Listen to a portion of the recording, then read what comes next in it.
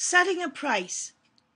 An object value is not something fixed, but instead a subjective property of the object. This subjectivity may be a bit surprising. It is easy to imagine that something must have an objective worth being bought and sold. However, this is not the case. In fact, it's the opposite. When somebody has an item to sell, he puts a value on this item and will not sell under that value. Likewise, when somebody wants to buy something, he will put a value on the object and will not pay more than this. If these valuations overlap so that the buyer's valuation is higher than the seller's valuation, the object will be sold. If the seller's valuation is higher than the buyer will simply say it's not worth it, or the seller will say it's worth more than that, and no deal will be made. Of course, you don't haggle about price every time you buy a candy bar, but you still agree on a price. It's just that the store owner has put up a sign with a price, and you can either accept it or reject it.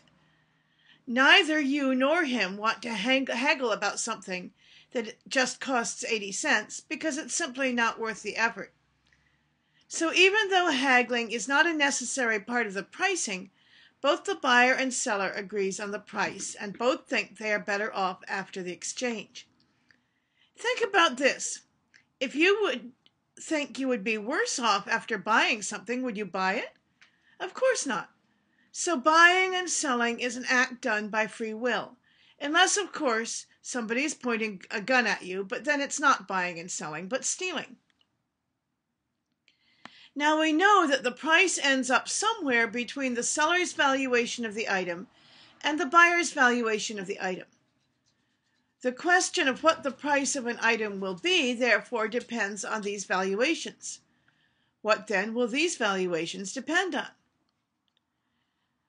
So as you see, if an object has an intrinsic objective worth and both seller and buyer are aware of it, the buyer's and seller's valuation of the object would never overlap, and no deal would ever be cut, because the seller would never get more than what he thought the object was worth, and the buyer would never be able to pay less, and hence nobody would ever sell or buy anything. The subjectiveness of value is necessary for things to be sold and bought at all.